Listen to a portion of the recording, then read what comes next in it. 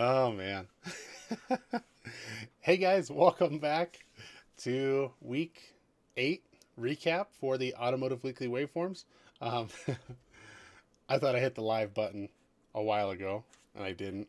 So I was hoping to give you guys a few minutes to jam out to some tunes, and that didn't happen. So instead, we're going to play the music right now and Chad's going to jam out. No, that wouldn't be fun for anybody. Is my mic even on? I don't have audio over here. I'm flying blind. No sound? Okay. Me or him? Hmm. Give me a second here. I have headphones on. I can't hear it. Okay. Let me know if we still have a sound issue.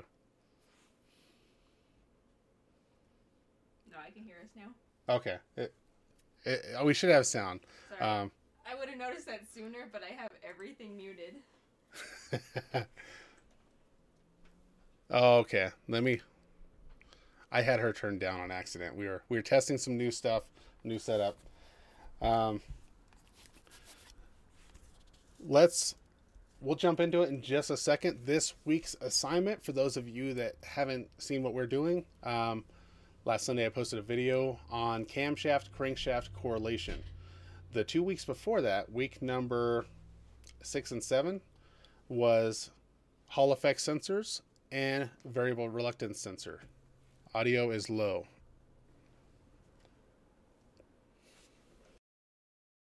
Catch that one either. I have you blasting in my headphones. Okay, is that better? Sorry if I made a pop in your ears. I had to wiggle the cables. Actually, is my mic even hooked up? Yeah? No, I'm not hooked up. I hear me in the background, not in my mic. Yep, you're tapped on the mic.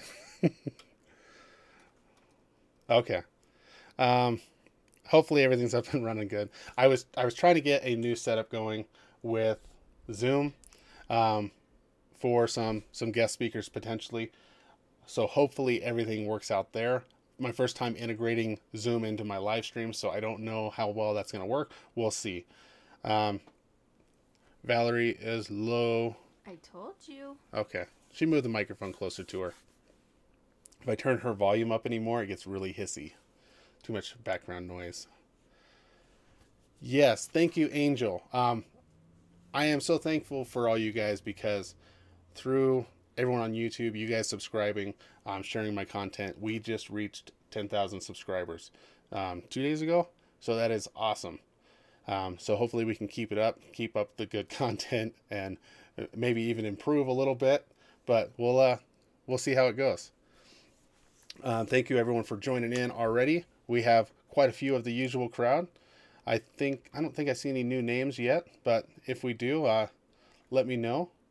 And if you guys don't know what this is about, every week I post a waveform or a test up on Sunday.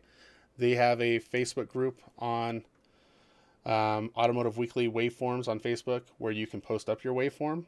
So you try to get a waveform capture throughout the week. You take a picture of it, post it up with some information about the vehicle. It doesn't have to be a known good or known bad. We are just trying to get the scope out once a week, get a capture, and improve our skills a little bit. Whether that's, acquisition skills or speed of navigation of the scope, anything we can do to improve a little bit and shave some minutes off of our diagnostic time, it's going to make us a better technician. Let me see here. Of course, I forgot to scroll. We'll probably just start at the top and I'll work my way down through the list, because I didn't scroll all the way down. And Facebook has changed some settings to where they try to show you just some relevant posts and not all your posts. So look, I hope that it's going to show me all of them. I changed the setting today. I think Jim Morton is the one that posted that up there on Facebook for everyone to see, that there was some setting changes. And if you guys are missing posts for the group, then once you have the group open, you need to click the little 3 dots at the top corner and select See All Posts instead of just the relevant ones. Otherwise, it may hide some stuff. Yeah, Facebook's all messed up, Doug. Is that Sabian or Sabine? I'm not sure which. Pico says that you're here. Thank you for joining in. It sounded like I was clipping there a little bit. That's a name I don't recognize, so I must have missed that one. We got a couple others joining in as well. Neither. You might have to type it out. Sabin. Okay. I can get that one. Hopefully I can remember it. I'm really bad at names, just to let you guys know. I forget names really rapidly, and I butcher the pronunciation. Let me see if I can switch screens here and not have everything crash again. Give me 1 second.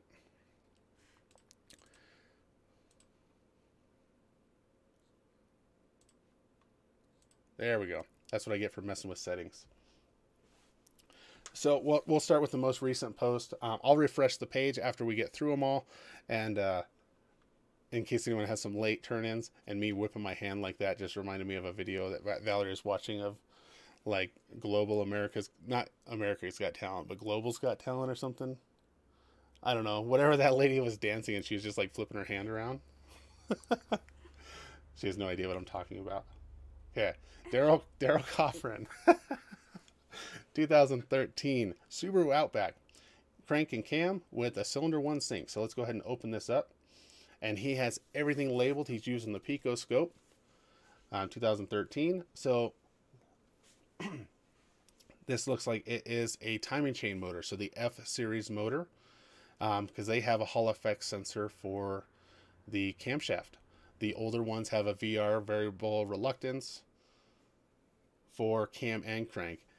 Hey Corey, how's it going? Thanks for joining us. Are you going to stick around, or are you just going to try and get that first comment in? I think Daryl was first today. Daryl was first? He was waiting. And he got his homework turned in on time today. So we have the crank, and we have a unique trigger pattern here. So it has one missing tooth here, and it looks like maybe a missing tooth, and then a tooth, and then another missing tooth, and another tooth. So it's kind of a strange pattern. So we have he already has it set up here, 0 degree markers, 360 and 720. Because remember, the crankshaft turns twice for every rotation of the camshaft. And then he has some markers lining up with the cam pulses as well. So we have cams here, and then I believe yellow is going to be our ignition sync. Correct, Daryl? I'm trying to look at the channels. D is coil number 1. So older Subarus are only going to have one cam sensor. The newer ones have them on both banks because they have variable valve timing on both banks as well. And if you have some of the WRXs have variable valve timing on intake and exhaust, and they'll have 4 camshaft position sensors. Daryl was busy. He posted quite a few. So we have a 2006 Ford LCF. I'm not sure what that is. I'm guessing that's more of like a commercial truck. 4.5 liter diesel, crank, no start. So he has the crank and cam relation, and then no sync on that one. It's a diesel. It's a little harder to get a sync signal. Medium duty cab over. So we have the crankshaft. It's a variable reluctance. Now this is different than most of the Fords we've seen from our VR weekly waveform. This one is hovering around the 0 line. So this one doesn't have a bias voltage like most of the Ford light duty stuff, the cars and trucks. So this one's hovering at 0. The controller on this one's probably made by somebody else.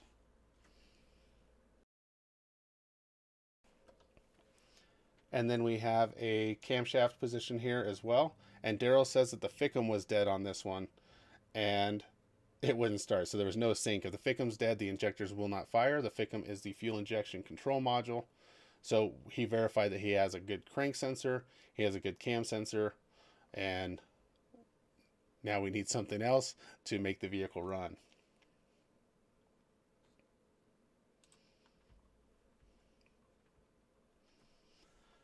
And Daryl has a 2013 Toyota Sienna crank and cam, and then an in-cylinder pressure transducer on the cylinder number 2. That's because it's on the front bank. Number 1's hard to get to. It's underneath the intake. And then he has a bank 2 intake cam signal. So we see the crank, variable reluctance. Toyota has used them for years and years. And then up here we see our cam sensor signal. And he has a sync, looks like maybe a current clamp on cylinder number 1, or cylinder number 2. Yeah, it says ignition coil primary current. And then we see a compression waveform on that one as well. So on this particular vehicle, it should be a 3.5 liter. This one will actually have 4 cam sensors and 1 crank sensor. So if you were had a correlation issue and you were scoping it, you may have to, if you want to get the whole picture, you may have to scope the crank with 2 cam sensors and then the crank again with the other 2 cam sensors to get all your waveforms. But good job on that one, Daryl. All the information, easy to see. Everything's labeled, so I don't have to to fumble around on it. Is that the end of Daryl's? That's the end of Daryl's. Okay, I have 2 things. Yeah. 1, can you turn your audio up just a click? Just a click? Just Am a I still click. low? Well, I don't think you went all the way back up to where you were once you muted yourself. Okay, I can move my microphone closer to me as well. And second, happy anniversary, Daryl. 10 years. 10 years. Congratulations.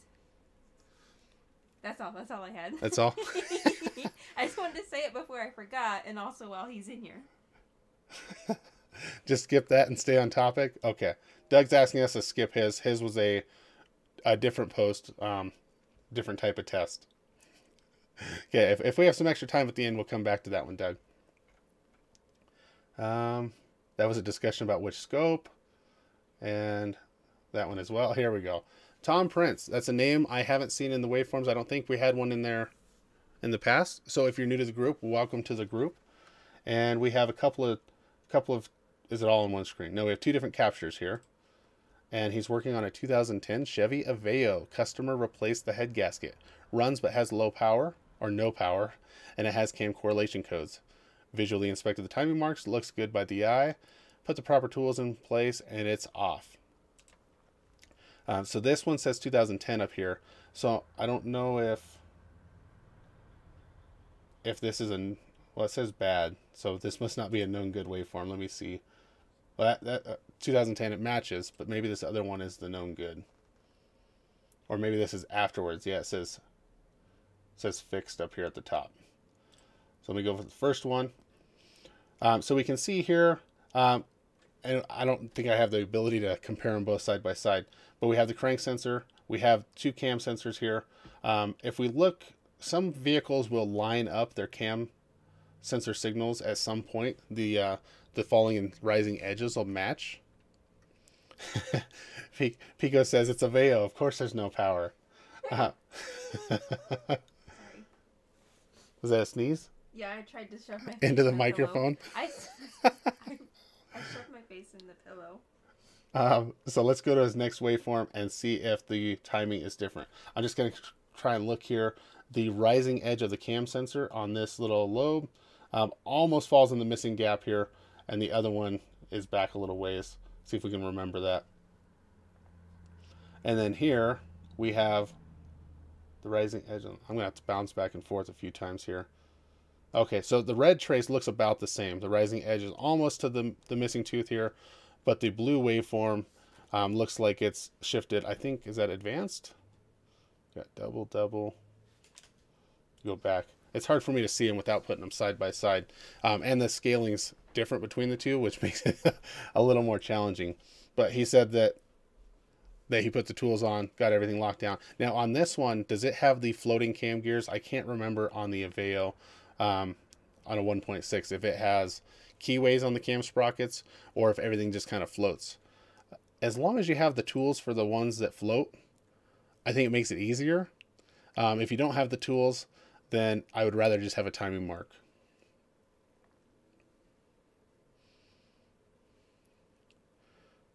Okay, it was a keyway. So was it... Now the Aveos are normally a timing belt motor. Did they have it off a couple teeth?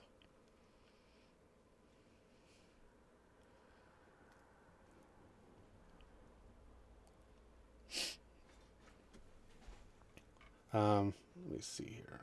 proper tools in the locking position and it's off. Yeah, I can't remember.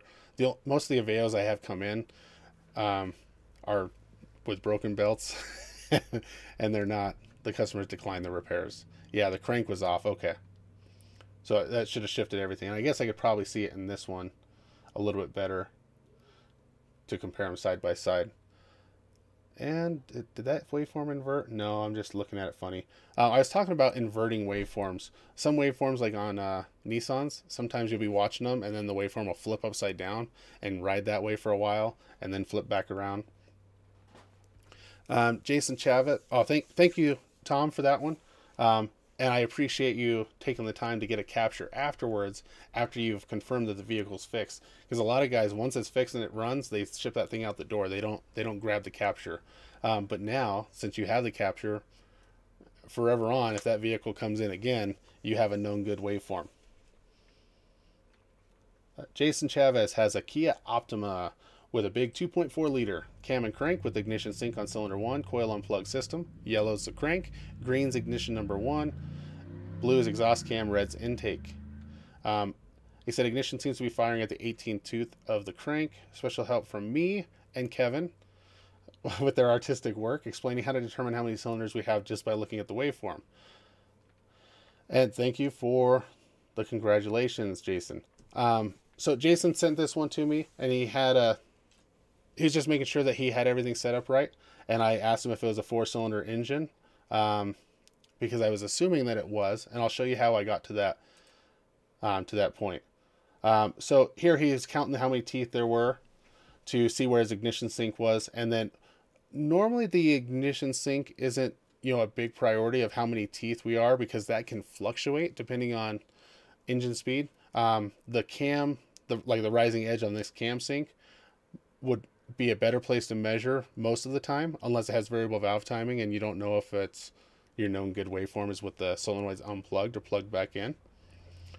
Hey, Michael Nicholson, thanks for joining us. Yeah, and Angel's right. This is a very clean looking capture, and it's very clean for a cell phone picture, taking a picture of the scanner screen. I don't know if you just cleaned your screen off or what, but I don't see any dust or anything. And this one's a little harder to see. We'll move on to the next one, and I'll show you how I identified the how many cylinders this engine had. Looking at this wider scope view, we can see missing tooth here on the crank, missing tooth here. Has a Hall effect sensor for the crankshaft, and then it has 2 Hall effect sensors for the camshafts. Normally, you want to see your missing tooth for your crank, or whatever repeating pattern you have. You want to see that happen twice, because the crank's going to rotate twice for every cam rotation. And then that way you can identify, okay, the crank's rotated twice. I got my camshaft has rotated once. I should have all the signals I need on the screen. And that's what Jason has here. He has the total time on this screen for 2 rotations of the crankshaft. Now, can anyone else spot how I identified 4 cylinders of this engine?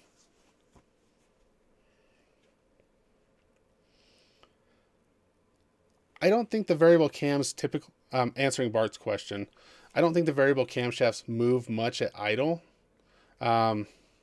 because they have lower oil pressure at idle. So they have a harder time controlling the camshaft. So they typically don't do it until 900 to 1000 RPM. And the automotive doctor, Mr. Wilson, says that he can identify 4 cylinders in this waveform. And Daryl says so as well. Yep. So those of you that are experienced with looking at these types of waveforms may have noticed there is a little glitch in the waveform there, and there, and there. And I'll skip over, and I think I have them all circled. This is probably the one that I put notes on. So we see a blip here. This one's kind of masked by the ignition spike, because we had the reference from the ignition. And then that one there, and that one there. Now, it mirrors down here as well. So sometimes if we don't have a cam sensor that's up high, we'll see it down in our other cam sensor that has, a low edge. And looking at that, I can see, the noise or the voltage drop from the ignition coil being turned on and charging up. and then, based off of our repeating pattern, we have the 4 cylinders. So if we wanted to measure quite close to what our TDC compression would be, we would move our cursors to those marks as well, and then we could... Sorry, I just had a notification pop up on my Zoom meeting saying that it was ending. Even though I paid for the premium, it must not be turned on yet. We have small voltage changes in the coil, when the coil is charged and fire. It causes noise in most of the other signals we have. So even if we're looking at CAN communication lines, almost any signal on the vehicle, we may see little glitches from the ignition noise. But almost any engine sensor, we're going to see that. And then he labeled the firing order: 1, 3, 2, 4, and then 1 again.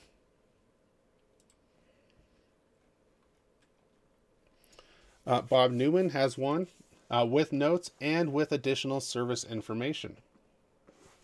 Am I muted? No. Talk again. Can you mute me? Oh, I can't. I thought that you muted me when I got up. I'm sure I can't completely mute you. I can just turn your volume all the way down. Sorry. Valerie's eating a cookie. She's probably chomping in the microphone for you guys.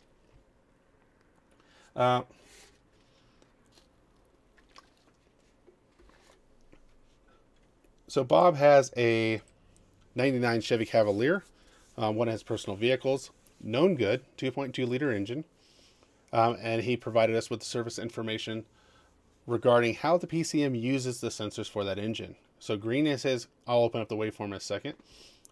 Let me see if it'll show the information while I have it open. Yeah, it will. We got lucky on this one. So the green waveform here is the camshaft, and it actually gets pulled all the way up to 12.73, so almost battery voltage. And then we have the crankshaft sensor down here, which is a VR signal. We have ignition sync on cylinder 1. It's a waste spark system, so it'll fire twice per camshaft revolution. And then Bob always fills in all the details. His annotations are always way cleaner than anything that I create. And you guys saw my drawing skills in the last video. If you made it to the end, you can see I gave myself a gold star for it. I skipped the video and just went to the end.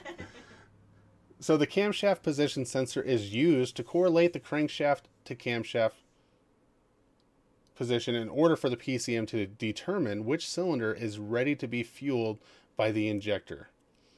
It also uses that to determine which cylinder is misfiring.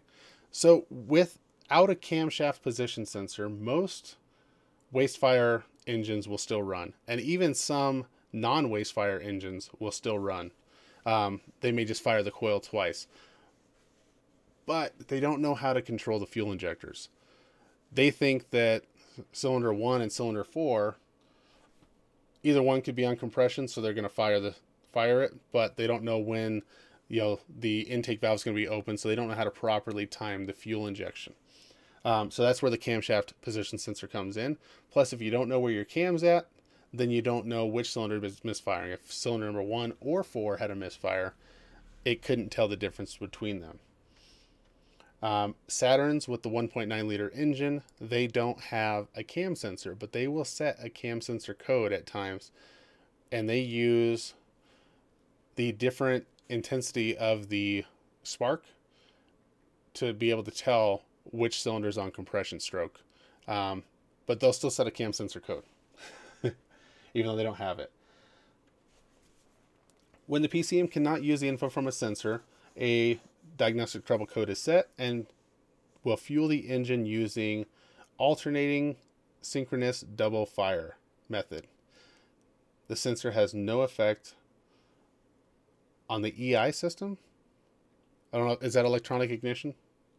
And then we couldn't find any information on the ASDF method to provide. Maybe the EI is that even injection? I'm not sure what EI is. But But normally, like a sequential injection, it'll fire in time for each cylinder.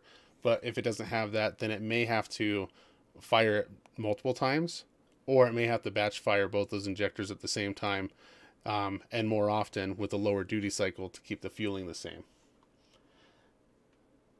And then it sends a signal to the ignition control module, which the PCM uses as a reference to calculate RPM. It uses the crankshaft position as well to detect misfires. So it's really looking at the crankshaft for the engine acceleration and deceleration because it's a higher frequency signal. So it knows when a misfire happened, and then it uses the camshaft to synchronize that to know exactly which cylinder. So it knows when it happened. It uses the camshaft to identify what cylinder is causing it. Great details, Bob. Thank you for all the information.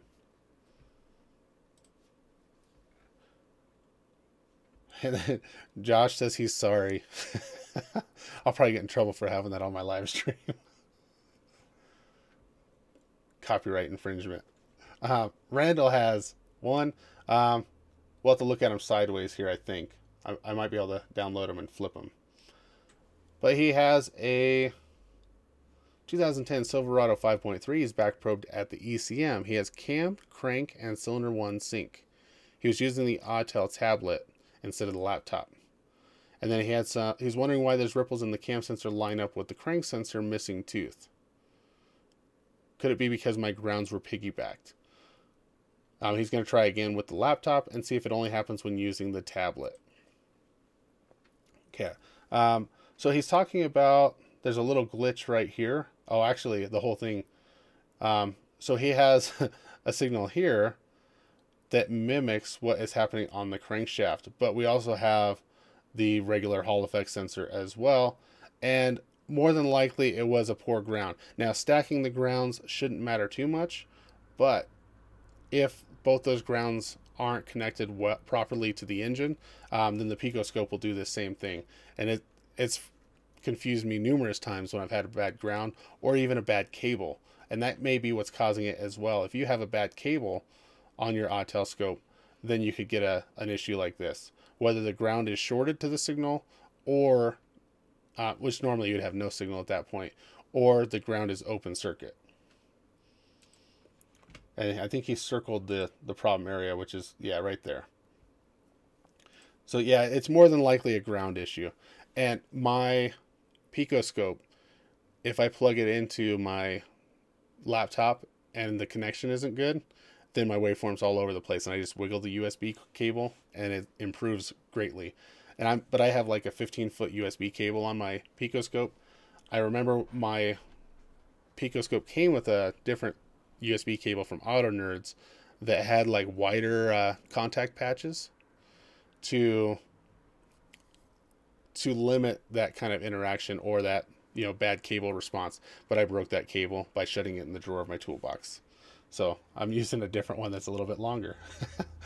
And Kevin said that the bad cable made his pictures post sideways as well. Yeah, we'll just blame it all on the cables. Paul Smith, 2 birds with 1 stone. Homework and a noise study. So he had a 2008 Hyundai Sonata 2.4 with noise present with the engine running. Setting A P0011, cam position timing advanced bank 1. He could hear a noise in the upper end as well. So he removed the valve cover and found some wear on the head. And we had a little discussion about this as well. And he talked about, Hans has a video using a piezoelectric sensor as a noise detector to kind of isolate some noises.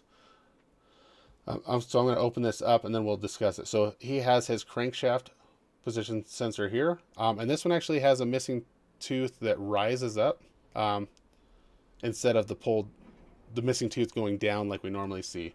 And then he has his camshaft sync as well. And then he was using the noise sensor here. And I can't remember if this had it lined up.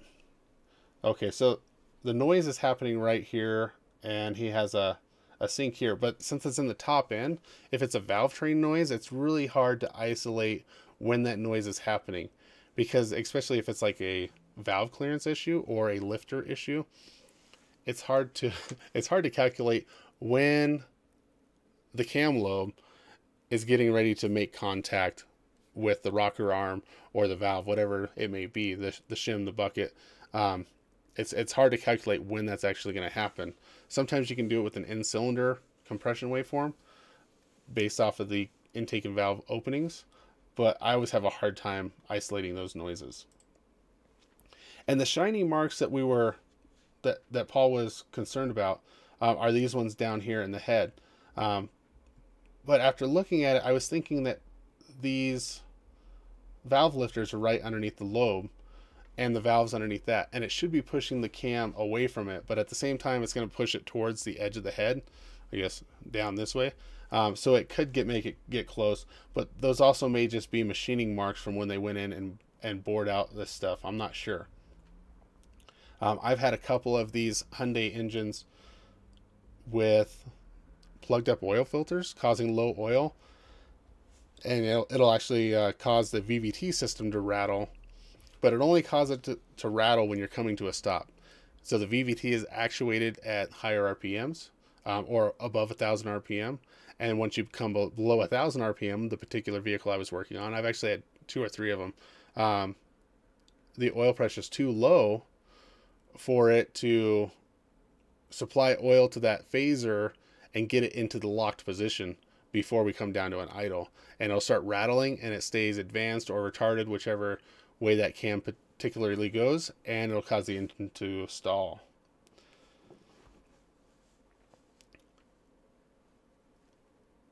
And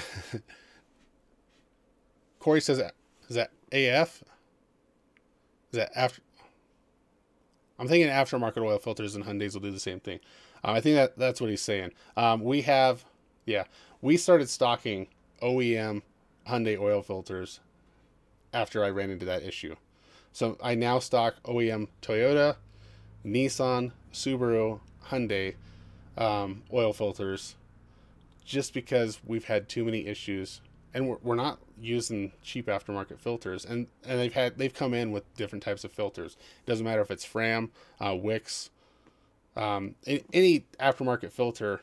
It may not perform exactly like the OEM, but if the filter's plugged up, what's it plugged up with? It's probably plugged up with metal from the engine because it started to fail, and once it starts to plug up, the bypass doesn't work properly, and it starves the engine for more oil, and more damage happens. It just goes to the point that you have a junk engine. Thank you, Paul, for sharing that one. And Angel has one. 2013 Ford Fusion 2.0 liter hybrid, 90,000 miles, known good. The exhaust is not being monitored, so he used the extra channel to show camshaft advancement. This capture is taken at startup in the bay in park. All measurements were taken at the components. Grounds were all connected to a single ground at the breakout box. Did you have a breakout box on the data link connector on that one? Hope everyone is doing well. Thank you, Angel. We are doing well here. Hopefully everyone else out there is doing well as well. And we have our crankshaft down here. Crankshaft's almost always our higher resolution signal, except for vehicles that don't have a crankshaft, like 7.3 Power Strokes. They use everything, all the information is done off the cam sensor, which is why when they fail, they don't run anymore. And then we actually have a double spark ignition, which is common on Fords. We have our cam sensor signal here. And then, what was the yellow channel here? Timing solenoid control. So right now it's not being controlled, I don't think. We're sitting at battery voltage. Normally we'll see a pulse width modulated control on that one. And then here we can see the pulse width modulation happening on that timing control. So let me jump back. We'll try and look at where our cam sync is, and then we'll jump back forward and see where that timing control is happening. So we have this double pulse here, and it is happening maybe one tooth after our missing tooth. So let's go forward here. And now our camshaft has advanced probably 1, 2, 3, 4, 5, like 6 teeth.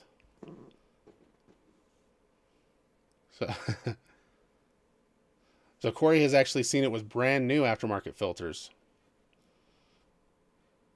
The science behind the aftermarket filter is actually better than the OE sometimes. The side effect is they tend to restrict oil flow and reduce oil pressure. Oh, I'm out of focus? Oh, the image. I'm small, so you guys don't need to see me. Let me see if I can move this a little bit on the screen here. Wrong screen.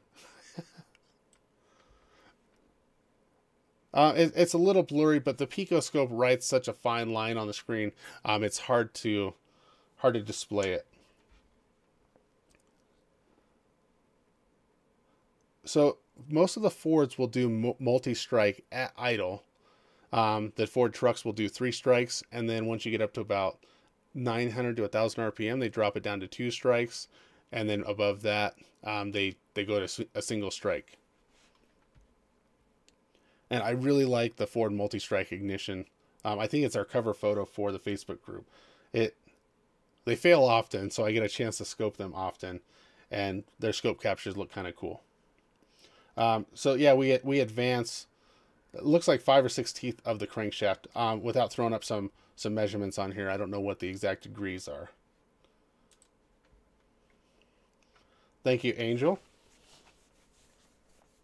We have Michael Mack with the 2001 Toyota Camry 2.2 liter engine, known good cam and crank. This is a timing belt engine. And this is his second week 8 homework assignment. So we'll find his first week here shortly. Camshaft signal seems to be aligning with every second crankshaft rotation, or every 720 degrees. And it's pretty close. Now we do have a weird little hiccup here. I wonder what that's caused by. But we have the high resolution crank. We have the missing tooth on the crank. And then the camshaft here, depending on when the computer reads the missing tooth, if we zoomed in, we're probably, the peak of this one is, probably a tooth and a half in on the crankshaft here. And then, was there another one? Oh, well, we'll get down to the second one. I was thinking 2 in this one. Yeah, there must be a little bit of an anomaly in the camshaft where that trigger wheel is. Which 2.2, that might have a distributor. So there might be a little bump in it right there, causing that extra hiccup. But it may not be going above or below the threshold enough to throw the computer off.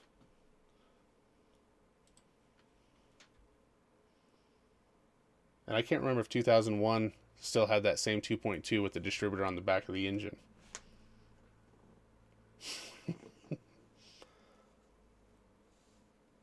And Doug Wilson has a 2017. So we're talking fairly new stuff here.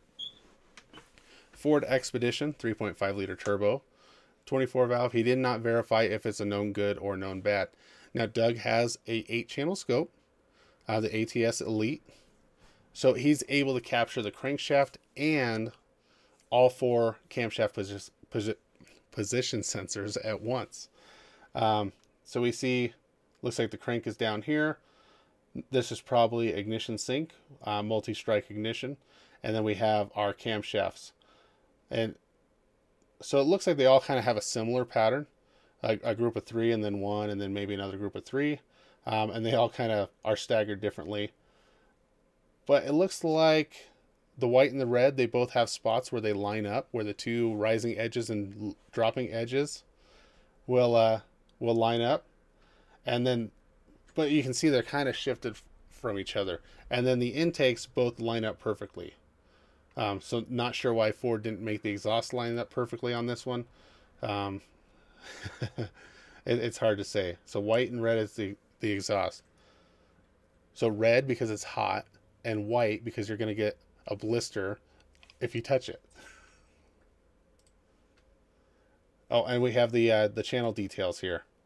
If I would have went to the next screen, I would have seen everything. So ATS has a ability to put all the information in. Picoscope does the same thing, but I do kind of like the layout here. It's a little easier to read, and I love it whenever all the information is saved, especially when you're looking at a known good waveform, because you want to make sure that all your stuff lines up with theirs. Was that it? Okay. Jason said that Michael drew something on his post. So I'm gonna have to scroll up, and I may have to refresh the page here.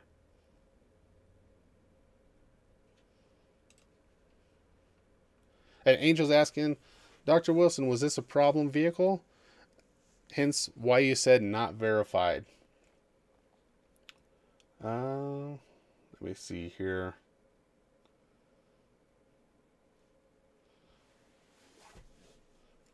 Okay, we have Juan has posted a 2016 Jetta. Now this isn't cam and crank. Actually, this one doesn't apply to any of our waveforms yet. I don't think he didn't label it with a weak. He just posted up a known good waveform of the power feed on the injectors. So no weak on that one. And I'm looking through here. I want to see which one you guys are talking about. Jason said that Mac drew shades on him.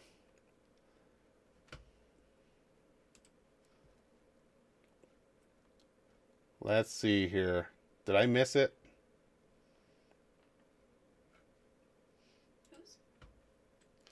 On Michael Mack drew some shades on Jason because Kevin forgot to draw a picture with his glasses on this week. So Michael wanted to make sure that we had his glasses on. I think that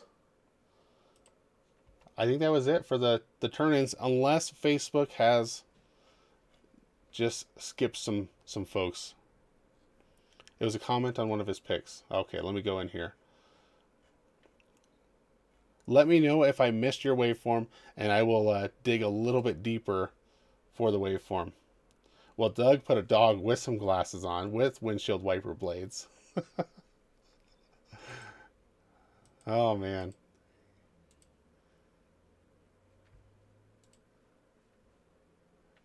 Wait, maybe it's in the first one. There was more comments there. Oh, here we go. So we got some sweet shades. Oh, that is not accurate at all, because you only get mountains like that in Colorado. And Jason hasn't been out here to visit.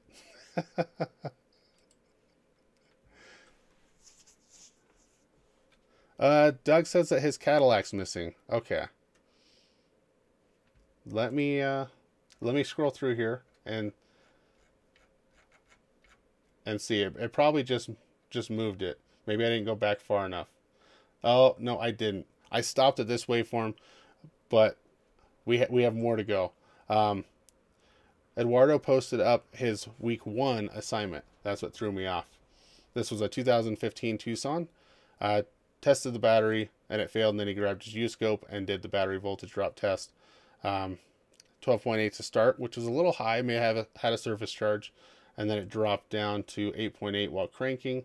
But I wonder what the battery tester showed for CCAs. So we got another U-scope user working their way through the waveforms. Okay, we got more to go. Don't worry. 2000, not 2000. It's a Toyota Hilux 3.0 D4D. I believe that's a direct injection 4-cylinder diesel. I can't remember if that's what that means. Channel 1 is crank. Channel 1 is injector number 1 amp clamp, and channel 3 is a cam sensor. And this is the USB autoscope, I believe.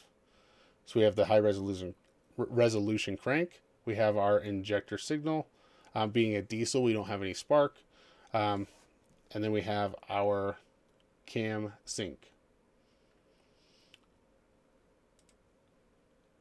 And then this waveform is zoomed out so we can get 2 rotations of the crankshaft. Thank you, David. Always bring in the diesel vehicles that we don't get to see very often. No, I just got disoriented.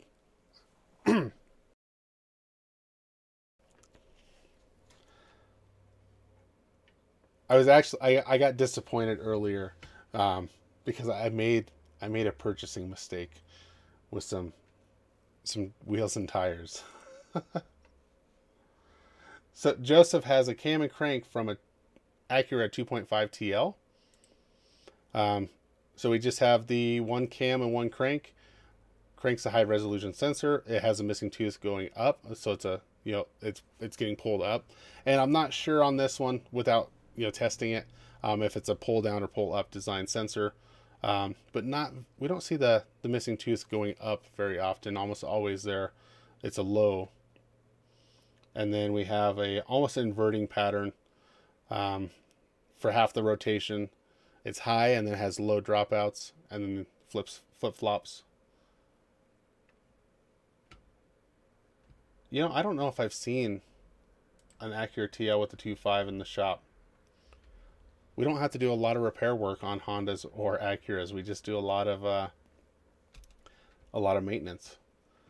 So Doug Wilson also has a wheel speed sensor.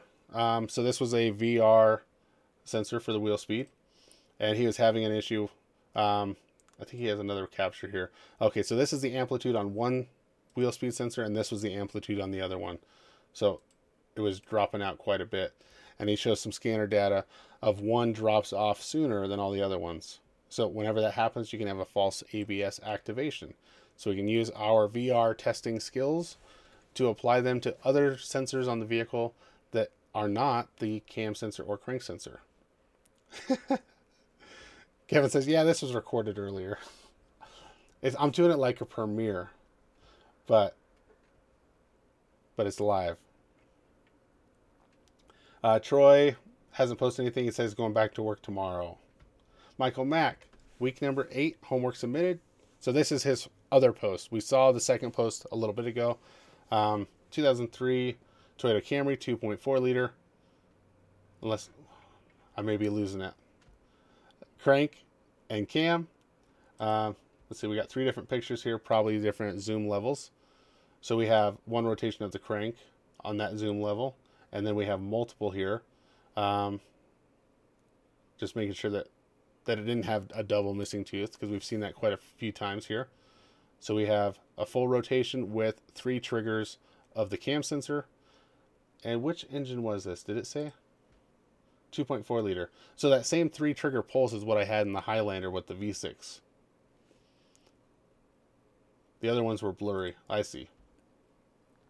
And this zoomed out a little bit more, so we can see a repeating pattern. And sometimes it's nice to get a capture that's zoomed out further than all the other ones, so you can see if there's a glitch or a dropout.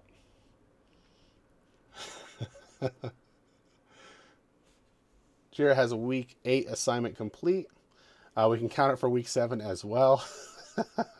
We have a 2015 Scion toaster. Known good. It appears to have a flat spot after the first cam tooth lines up.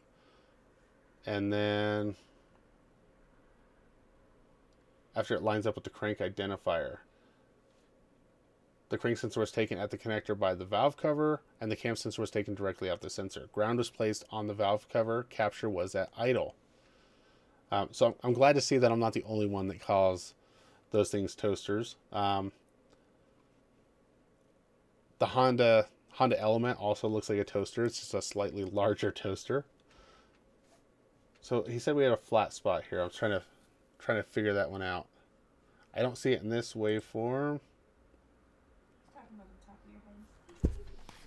Do what? Oh, nothing, sorry. Talk.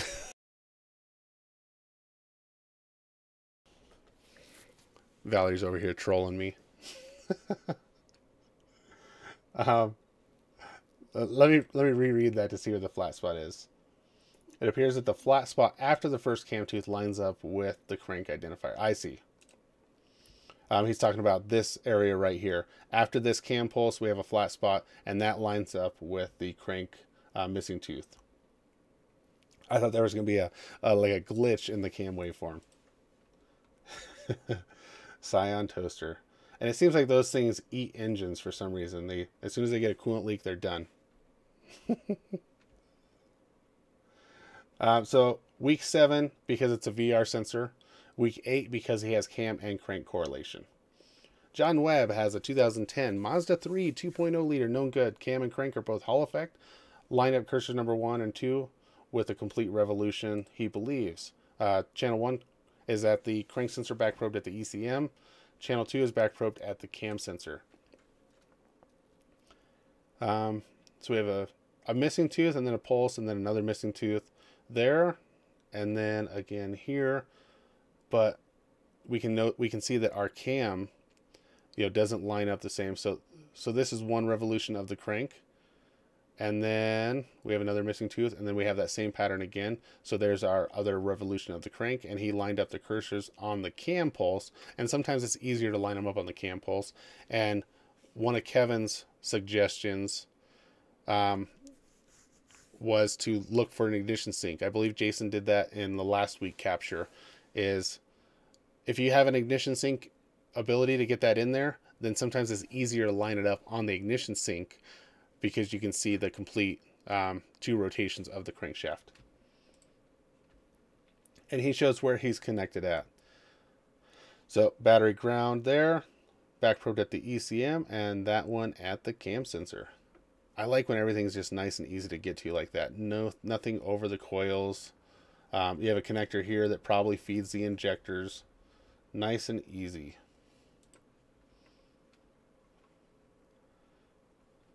Stewart has another one here. 2008 Hyundai i30 1.6 liter turbo diesel. We have our high resolution crank sensor and just a single sync pulse on the camshaft, so it's probably not using the camshaft for a whole lot of information. A lot of the diesels don't have variable valve timing, so they don't need multiple teeth in there. So pretty simple system on that one.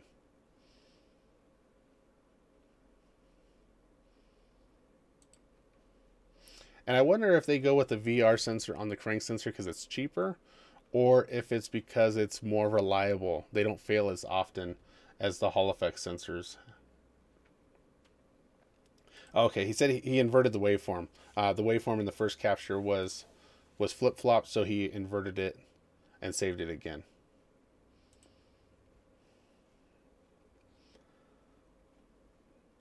Nicholas was asking for a known good waveform, I think, or showing his, but he does have a cam and crank here. It's a MK7 GTI. So MK7, is that like a 2011 or 12? I don't work on a lot of them, so I don't know the cutoff. Jason says stop picking on him. He's still here. You guys can't talk bad about him until he leaves. Doug has a 2010 Cadillac CTS 3.0 cam and crank and ignition control on cylinder 1. So using the power of that 8-channel scope again, I think he said his intake's lined up. Let me...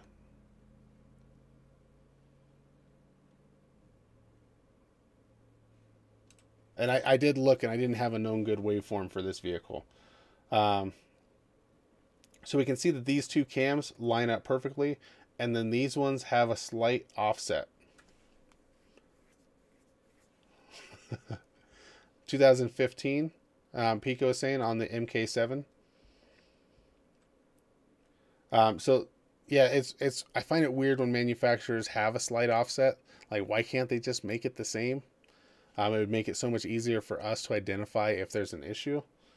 But maybe this one had an issue. Maybe one cylinder wasn't 100% right, but it wasn't beyond the threshold to set a code. Not sure. It could be normal. This is a waveform. Okay, this is with them all separated out. So we see the crank sensor here, and we're zoomed in a little bit more.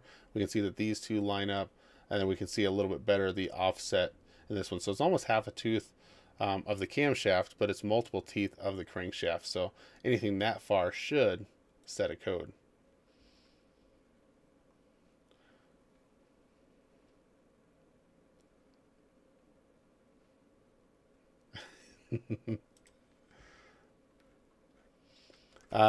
Week number 8, 2019 GMC 6-liter cam and crank. Jason didn't say where he tested it at, but depending on... let me read it. Okay, so these are back probed at the ECM.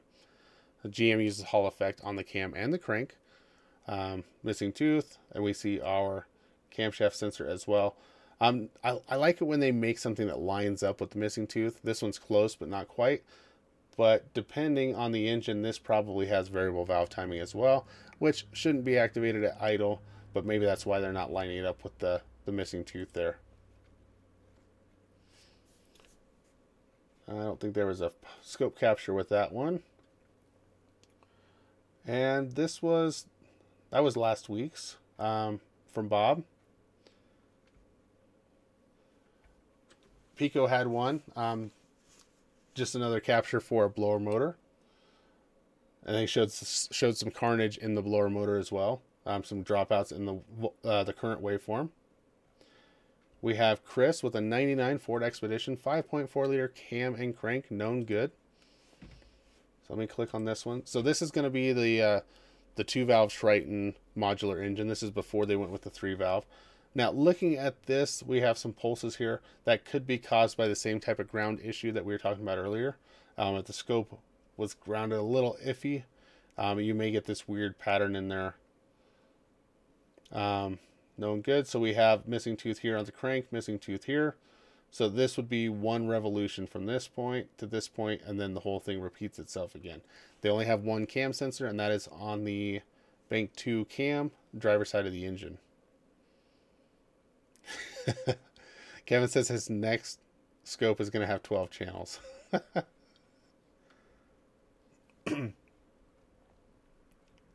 Let's see. That might have been the last one we covered from last week. So did I miss anybody else's waveforms? I think I will go over Kevin's again from week 7 because he did have a lot of good information in that one. So this is one that he had with bad timing. If you guys missed this one last week, Kevin has all kinds of good notes on here. He marked how many teeth there are. He marked where the cam should be and where the cam actually was. And this is on a 2-valve as well, so bank 2 cam timing. Sensors only on one bank. And then let's go to the next one. So he has 360 degrees of the crank rotation. So this is his math for step 1. And he measures how long. So if you're using the Snap-on and you're doing the math manually, this will help you a lot. So if I butcher this, then jump back through and look at Kevin's notes. And he did 360 degrees divided by the 71 milliseconds that we have. So he has 5 degrees per millisecond. And then he measured from this point to this point where the lower lobe is here on that cam pulse. And since we know that each crankshaft degree is crankshaft degree per millisecond is 5 degrees. Then time from cursor 1 to 2 is 16 milliseconds. So you multiply those and you end up with 83 degrees. So the camshaft is 83 degrees from our timing mark of the camshaft. Now that doesn't say that we're 80 degrees off. You got to go through all the steps before you jump to conclusions like I did last time. And then he took a known good waveform and measured it. And the crank to the cam is approximately 6.25 teeth, which would put this cursor number 2 at the proper location right here. So then he looked at the bottom to get his 12 milliseconds and did the same math of cursor 1 to 2 is 12 milliseconds. So now we have 12.47 times 5.023 equals 62. So the difference between those, the 83 degrees and the 62 degrees, equals 20 degrees of retarded timing. And then this is the known good waveform. Now keep in mind the cam sensor is inverted on this one. The probe was probably just in the wrong wire or the other wire. And as long as you realize that the waveforms are inverted, you can measure them the same. You don't need to have a properly inverted waveform to do the measurement. You just have to measure from the same point, even if it's upside down.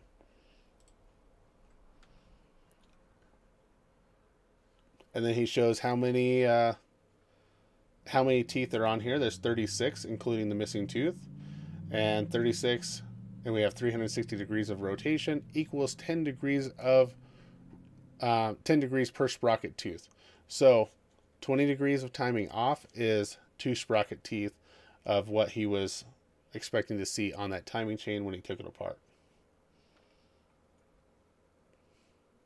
thank you for all the detail on that one, Kevin. That is a great post, and anyone that's looking to do the math manually, that is a great place to get it done.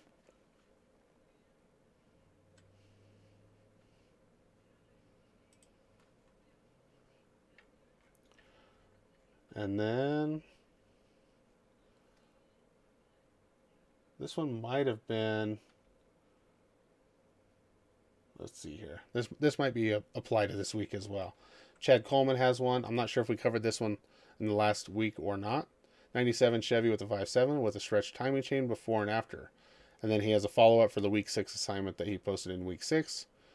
He had an unknown cam and crank on a 2011 Buick 3.6, but he has since captured a known good from a 2008 Enclave that he did chains on. So here we have one with stretched chains. There's no measurements on this one, but in his notes it says stretched timing chain VIN R.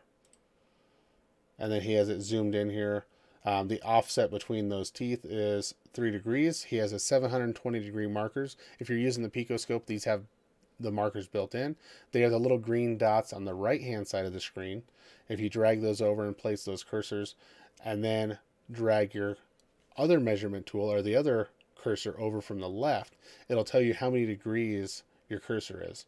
So it says at which degree both cursor is and the difference between those, which gave him the 3.196 degrees off of the timing there.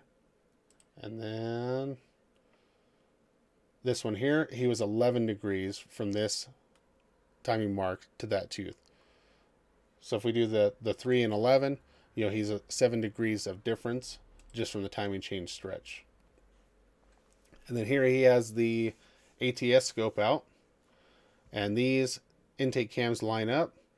He shows a 27 degree offset of the exhaust camshafts, and this one was an unknown. And then this one was a known good that he had done chains on a couple of years ago. Intake cams line up, and 23 degree offset of the exhaust cams. So 27 and what's this one? 23. So one did have an issue, I'm assuming. 4 degrees of offset could indicate some chain stretch, which is pretty common on the 3.6. And then this is one, I believe this is one that he found on the internet, and it was 23 degrees of offset on the exhaust cams. So going back to Doug Wilson's capture, let me scroll back up to his Cadillac. I'm not sure if you had the offset in that one, Doug, if you had any measurements on that one. I don't see the measurement marks unless I'm missing them. But Doug could go through this one and see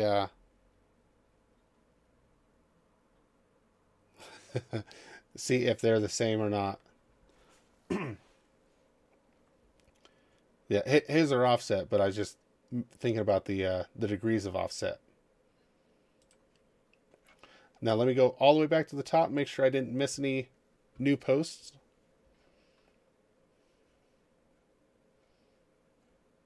I don't see any new ones.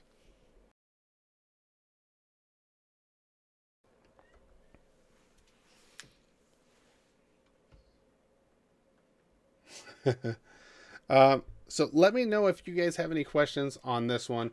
I know that it was a little bit of a repeat for the last couple of weeks, considering that we had Hall effect sensors for week 6, the VR sensors for week 7, and many of you guys posted both those cam crank correlations in the past. But for the new users, I like to build it up. Now for next week, I'm going to give you guys some options here. I went and filmed some stuff today, and I'm not sure exactly which way we want to go.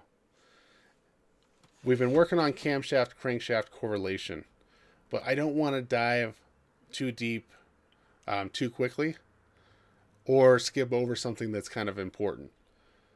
So we could continue with cam and crank correlations and offsets and variable valve timing control, or we can move into ignition. The variable valve timing control solenoids are normally just a duty cycle solenoid, and the signal is very much like a Hall effect sensor, only it's a varying duty cycle. But we have the option to jump into ignition if you guys want, or we can do injection. I was working on ignition stuff today, and it's going to be a longer video. I don't think that there's any way that I can do even covering the basics of ignition scope captures without it being a long video. So no matter what I do, it's going to be a long video to film and edit, and I am by no means an ignition expert.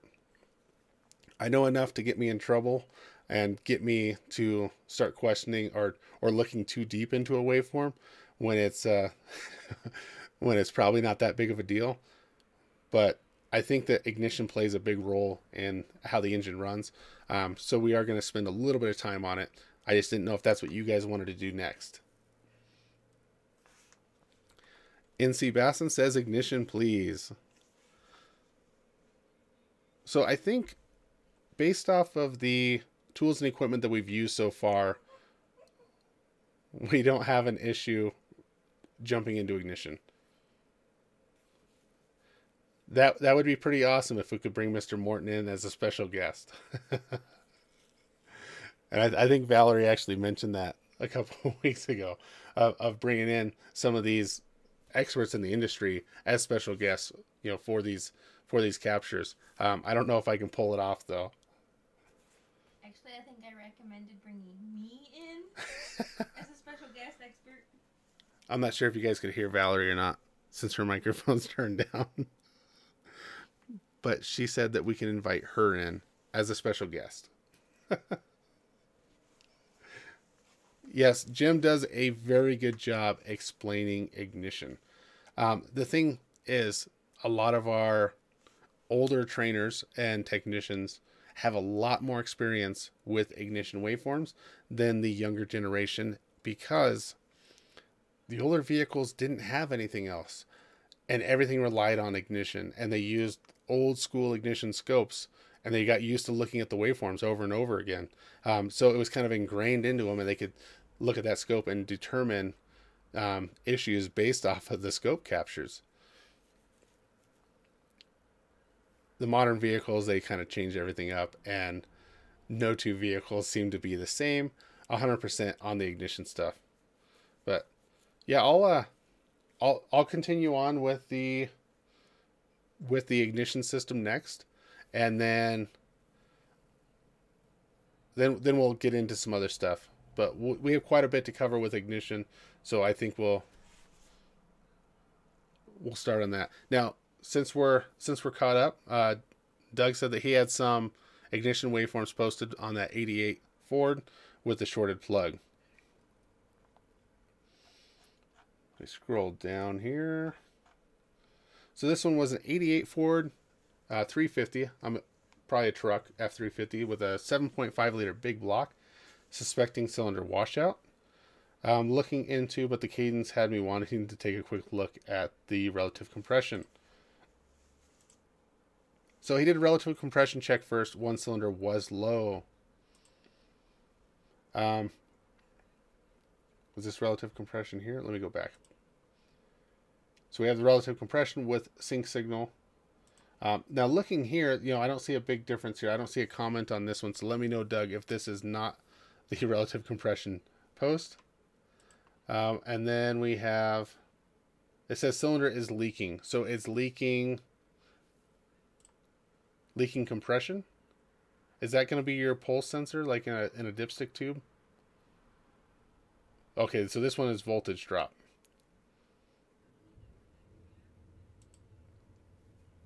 Oh, it's in another post. I see. Holy cow, 51 comments on this one. Okay, so we're going to look at the ignition system here. Was this ignition primary or secondary? We have a waveform here, and with ignition systems, I will cover all of this in another video as well. Let me see if I can make this a little bit bigger for you guys to see.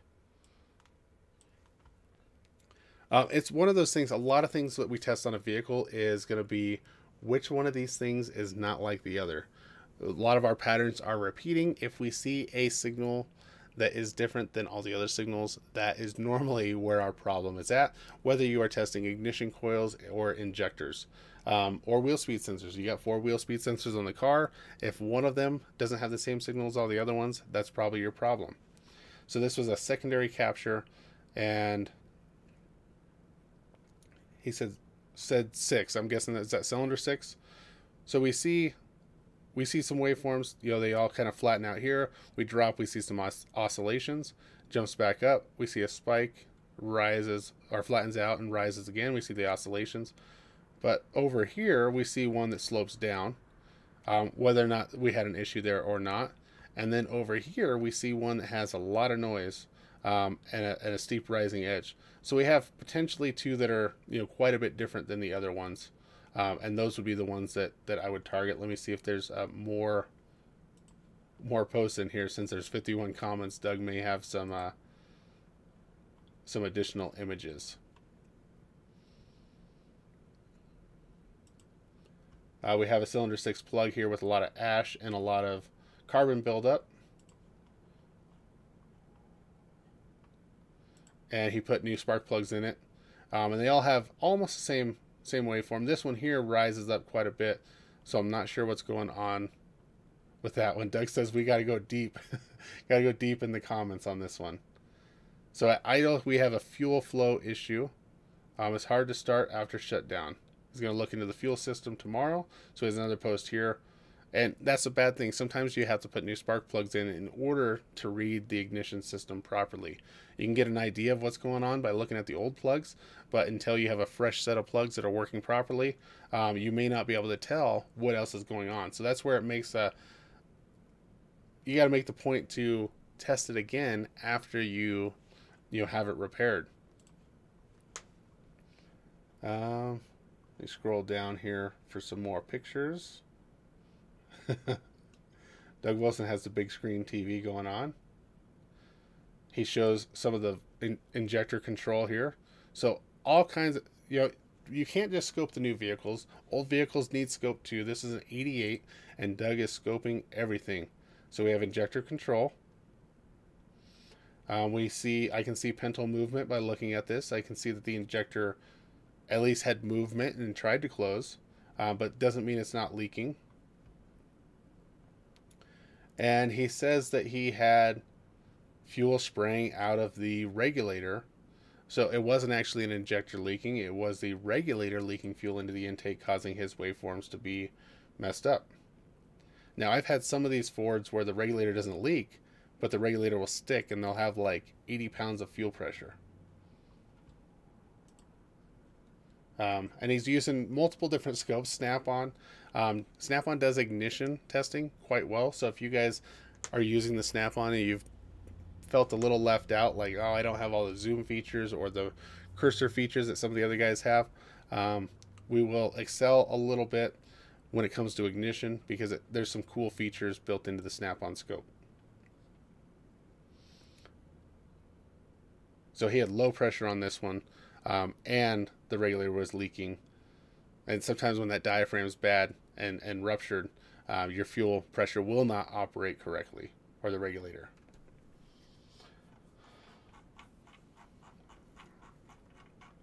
Let me fly back up here, refresh one more time, make sure I didn't miss it.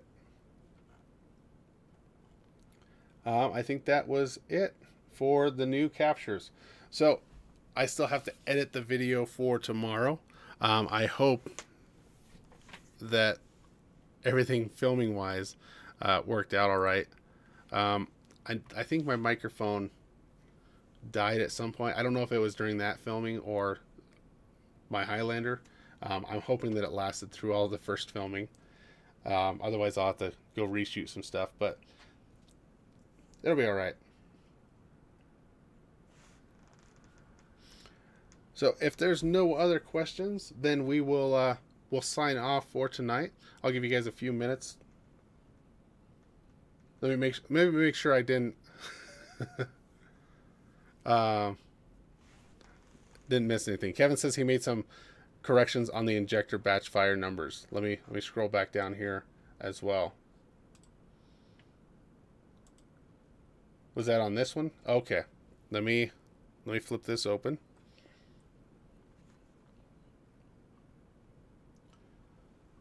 So the injectors are not sequentially fired on this one. They are batch fired. So we have one full bank controlled right here. We have the other bank coming down and controlled here.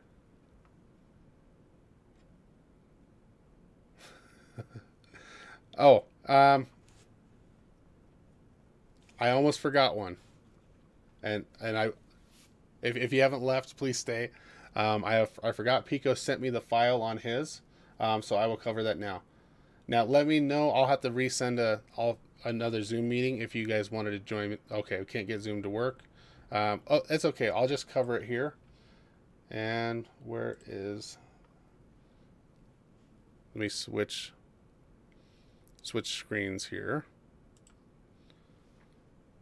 so you guys can see that. I think. Is that blurry for you guys? Let me try and change the scaling a bit.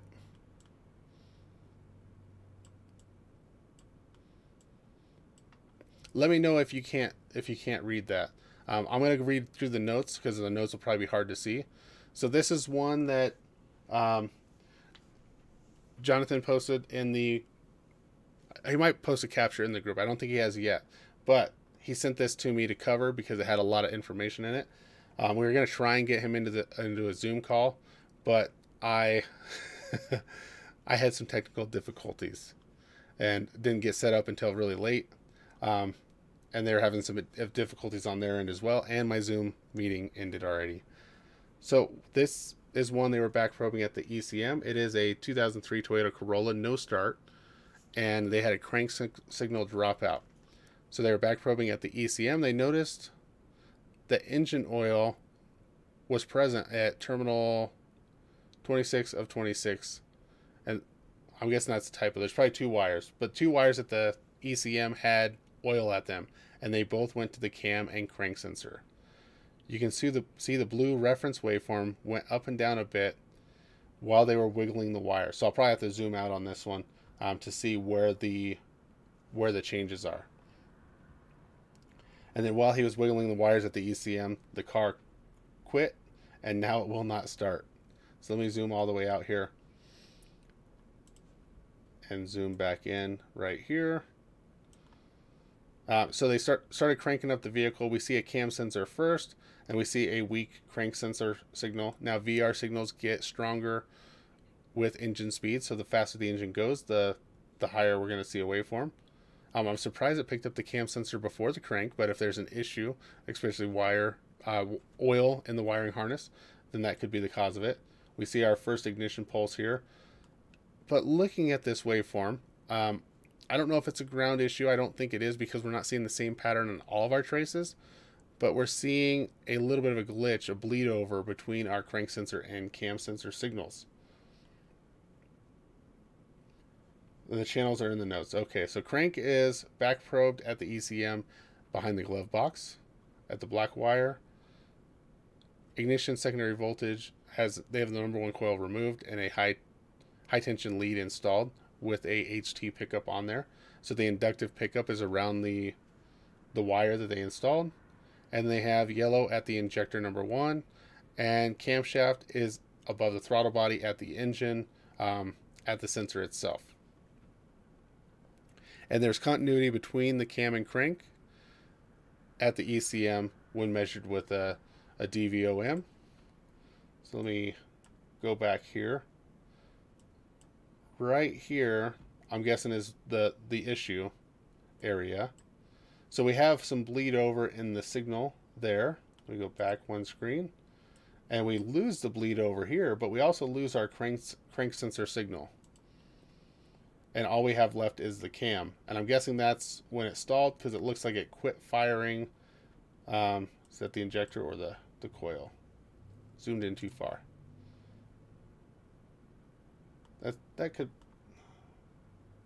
That's our ignition coil sync there. Our injector is the green trace, which I can drop down here. So we have a section where we miss the fuel injection cycle. We miss spark. At this point, it probably stumbled and then picked back up because we don't see a cranking event. And we have our crank sensor picks back up again, and so does our noise or our bleed through over to the cam sensor. So let me scroll over to the right. Oh, too far. Zoom out. And I'm guessing this is where the vehicle finally stalled. So they're wiggling wiring harness, and we lost the crank again. Engine speed dropped down. We still have a cam sensor. And then we pick up a little bit of crank here, but it's not enough to get it going again, and it stalls out. Try zoom again. Okay. Now, Valerie was telling me that I needed to have the premium zoom because the regular zoom cuts you off too early. So Sabin, I think, is wanting to try the zoom again to see if he can jump in and explain it better than I can, because I'm not doing a very good job. We're going to try it one more time here. Did you send it, or you want me to send it to him? You're going to need a new link.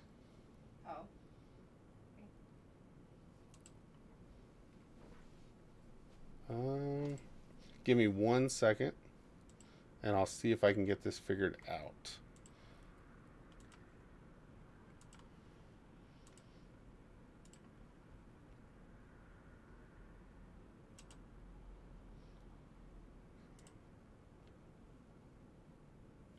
Because I got a message saying that it kicked me out like probably an hour ago now.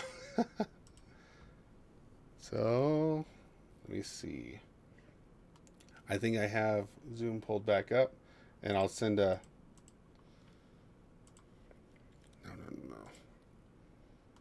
No. Gotta invite him in.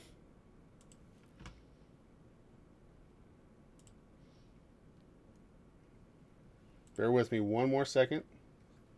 One.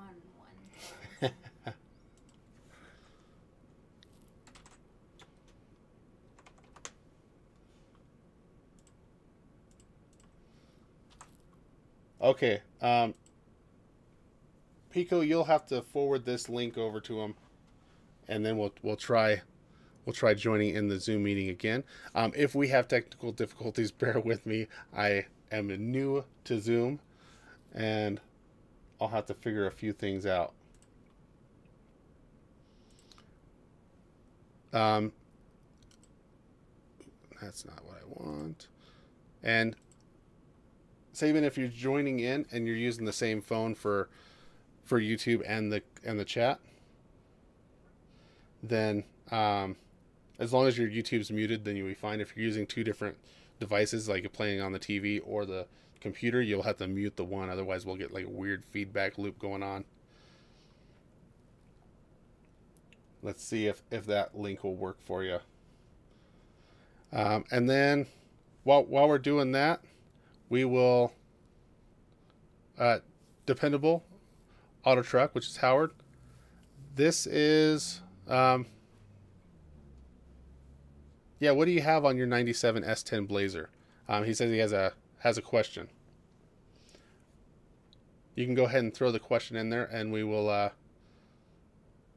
discuss it.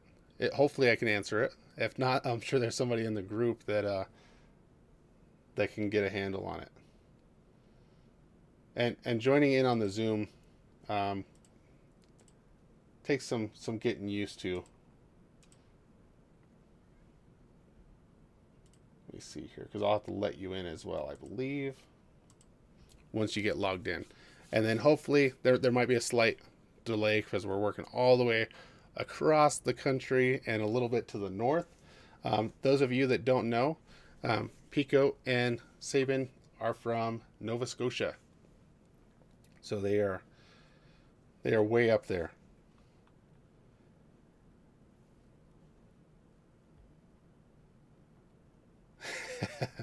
And Corey has already found the solution to the 97 S10. It needs a spider injection conversion kit.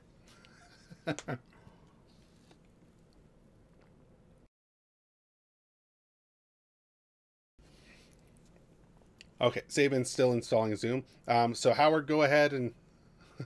No, we're way down here. They're not way up there. We're way down here.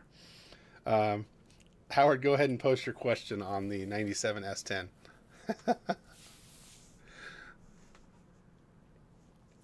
Either that or the distributor sync is off, and since it's a 4.3 liter, it's not adjustable, and you're gonna have to hog out the hold down for the distributor to get that right.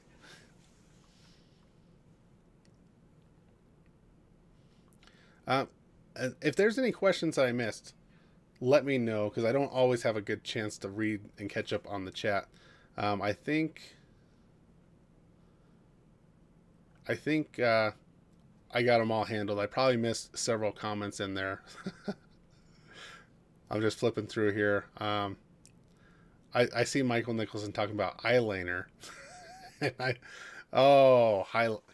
said Highlander, not my eyeliner.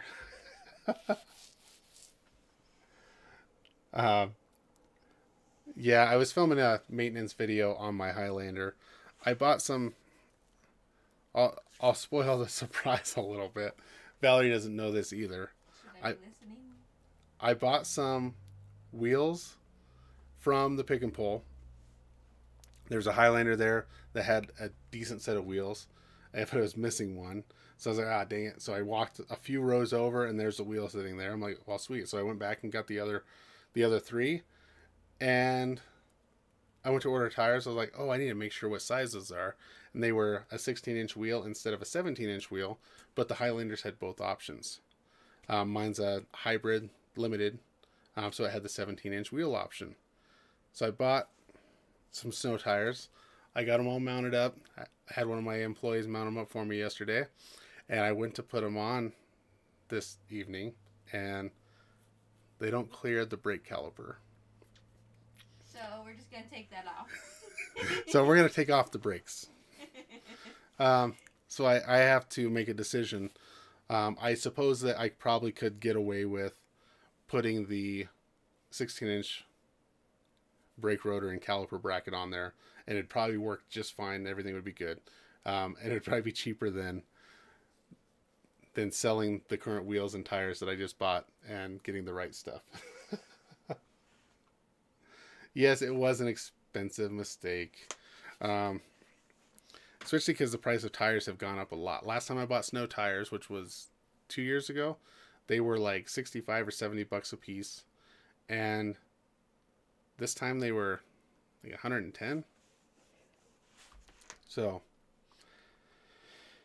yeah, I'm going to look and see what my options are for selling them. If I can get my money, close to my money back out of them, then I'll sell them. If not, then I may make a change to the braking system. It'll just be like a winter small brake package. The last few sets have been takeoffs. Okay, let me see here. I can add Saban in here. So he's joining in the Zoom meeting right now. Once I have him connected in here, then I'll switch over to the other window. Because as soon as I switch over to the Zoom meeting, our quality goes in half. And this is going to be kind of a practice run, because one thing I would like to do in the future is make it to where we can bring guests in easily and have them discuss their waveforms. So what I'll probably do is okay, he's still connecting to audio, so I can't hear you quite yet. And we will let the viewers give us the information for their own waveform.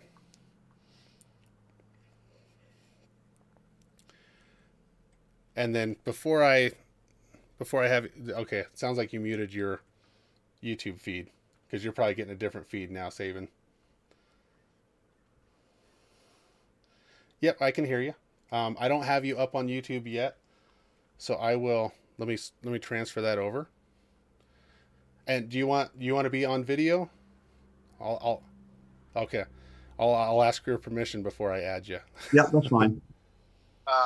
So I have to make a decision. I suppose that oh, now I'm getting a loop again. Where's it coming from?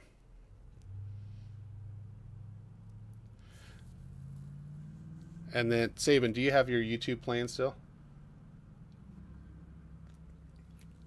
Okay. We're almost ready. And I will. I can't hear him. YouTube, so my YouTube's now out of the question. Okay. And now, hopefully, since I just unmuted that screen, everyone else can hear me and hear Saban, hopefully. Yeah, you're good. Valerie give me the okay. Okay. Yep. Perfect. I'm going to pull the Pico screen up. Maybe here. And then you can cover what's going on here. And if you want me to zoom in here, I can as well. Okay. So let me just get geared up here. So I guess I'm live with everybody, first time, so just bear with me. So basically what this car ended up coming in as was a no start at times. It was intermittent. Pico, which is obviously you guys know that guy. He ended up bringing it in and checking it out. And there was a fuel pump installed on the car for a no start. The car started great and never had no issues. And a week and a half later, the car comes back as a no start again. So we tried to hook up the Pico scope and try to utilize all 4 channels to be the, use what we had to work with. So in this image, what we done was, this is actually probably the 2nd or 3rd caption that we took in the diagnostic stage. I don't think Pico sent you anything other than this, did he? Or no, this was it. This was it. Okay. So just a quick on how we got to this point was we suspected fuel for the same issue why it was in the first time. So we had our fuel pump, our cam, and we had our fuel pump. We had our injector control, and we also had ignition, and we had battery voltage. We wanted to see when this thing was cranking over what we was missing. And we noticed on the first image that you guys don't have is that our injector pulse would drop out. So when we had a wide screen, our injector pulse was dropping out. That's what led us to go to this capture, which was to try to find out why our injector was not getting turned on. That's what led us to the blue trace, which was our crank signal. We extended crank, the car would not start, and you would see it cut in and out as you've already mentioned earlier in the video. I think right around like the 35 second is where the crank dropped out. And you can see the green trace, which was our injector control or ground side on the injector for our signal. That actually, you can see the injector there, the green wire actually dropped out as well. Upon further investigation, what we found was we wanted to back probe at the ECM. And when we did that, we noticed there was an oily, thick substance on those. And in there was a typo. It was supposed to be terminals 26 and 27, which one was the 26 was the crank and terminal 27 was the cam. And what we noticed was as we wiggled that connector while we was trying to crank the vehicle, the crank would come in and out, and vehicle could start, and then it would stop, and so on. And then once we got looking at it even further, you could see that the inductive coming from the crank signal actually showing up onto the cam signal in those smaller humps just before the big peaks there. As you can see, they lined up perfectly, right? So what was going on was we had poor pin fits at the ECM given from the oil substance on there, as well as that same oil substance was creating a continuity between the cam and crank signal wires, which was allowing it to bleed off into the cam signal. And so Pico then removed those terminals out of the ECM connector, replaced those, and the car, I don't think he sent you the after picture either, but the after picture, there was none of that spike going from the crank to the cam, as well as this car did not miss a beat, and it was probably something we wouldn't have been able to catch without using a scope. Yeah, I can't think of any way that you would be able to identify that without a scope. No. So that's a good catch. Now, did you guys find the source of the oil?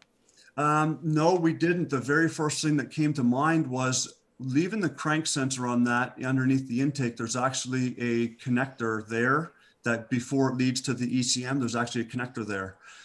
We unplugged that and there was no sign of any oil on there, which it should have pulled there prior to, you know, wicking up through the wire and ended up in the ECM. So we could not find any identification why that happened. And it's not, it's an oil substance, but it's even thicker. It's hard to explain. What engine did this have? Was it a 4-cylinder? Yeah, 4-cylinder, 1.8. Yeah. So I'm trying to think here of what I've heard or what I've seen cause that. Yeah. I don't remember if those ones have a power steering pressure switch. I know that's kind of common on the Chrysler vehicles for leaking and bleeding into the harness. But Toyota likes to use a lot of vacuum power steering pressure switches for idle up. So that may not be the case. Yeah. So yeah, it was quite a neat find. Yeah, I mean, like I said, the first time we had the scope on, we had 4 different channels on, which we didn't go after. The crank sensor was hard to get at, even the connector under the intake, and even to go in and back probe the ECM on this thing was in behind the glove box. So that was it wasn't our easiest steps that we wanted to take at first. So our first things, we wanted to see what we was missing. And like I said, in the first image, it showed you, it was only like 1 or 2 injector dropouts in the whole caption, right? In the whole waveform. Yeah. And then once we saw that, well, then that's when we started chasing this. But realistically, this whole time frame of what we done was probably within 25 minutes of chasing down to find, okay, then we had a crank sensor issue, which then led us to then go to the ECM and find all the oil problems and all that stuff. So now, hypothetical question: if you guys didn't back probe at the ECM, and you were scoping it at the cam and crank sensor, and you saw this signal, what would your next step have been? Honestly, we did go straight to the ECMs, which it's hard to answer backwards, but we went straight to the ECM because it was the easiest spot to get to. If I had saw that signal at the connector down below, most likely I would have suspected maybe a failing crank sensor at times. Yeah, right. I agree 100%. That's right? Probably where I would have went. Yes, and with that being said, but one of the other things that led us there too as well was when we had our back probe pins in that ECM connector. Once we wiggled things, you'd start to see a change. Okay, so there was obviously 2 of us there. We was trying to confirm that we had good connection between the pins because it was a hard spot to get at. So Pico was in underneath the dash. We had another gentleman cranking the engine. I was running the scope, and it seemed like if I seen him move, or if he said I'm moving the pin, we'd have a different result where our crank signal would kind of come in and out a little bit. So that kind of give us a good indication to not chase the crank sensor as well, right? Yeah. So, which, I mean, at that part was kind of a lucky find that soon with what it was, but yeah. Cool. Excellent. Did you have anything else to add? No, other than thanks, guys. And thanks for everybody that's joining on board and watching live and stuff. That's awesome. You guys, you and Val both do a great job, and we appreciate it. So it's the first time on Zoom. I just downloaded it, and hopefully it was a learning experience for both of us that'll make things smoother down the road. Awesome. I appreciate you for joining in. Like I said, this is something I want to do in the future. So if you guys have waveforms in the future that you want to share via Zoom, then let me know, and we'll do a Zoom meeting again, and we'll just invite people in. Hopefully I'll have the settings figured out a little bit better so my Zoom call doesn't end halfway through our live stream. No worries. So thanks, and I'll see you guys in the next one. Actually, I'm going to jump over to the other screen here. Awesome. Thanks, guys and gals. Appreciate it. Yeah, thank you. So, thank you, Sabin, for joining in. Like I said, I can't explain it nearly as well as some of you guys can. You're the ones that are out in the field testing this stuff. I just kind of fumble through the comments, and hopefully I get it correct enough to not make myself look like an idiot. But it's still good fun to make myself look bad, so I'm not too worried about it. And sometimes like that, it does make a big difference having teamwork. You know, you got to work as a team in your shop. If you need a hand, have someone else come over and give you a hand. And even if they're just watching the scope and just telling you if something changes, that's all you need. I can grab any of the guys in the shop and say, hey, tell me if this signal changes. They don't have to look at the waveform or analyze it or anything. Or I'll say, if this changes, hit the spacebar button and stop that capture so I can see what happened.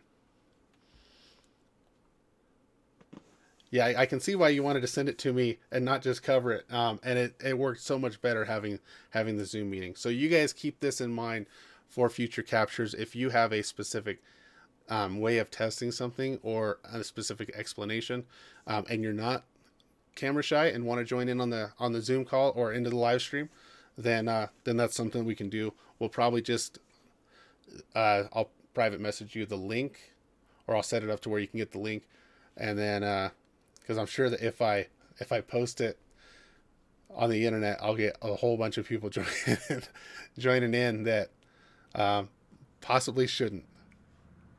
Anything else? Did I miss anything, Valerie?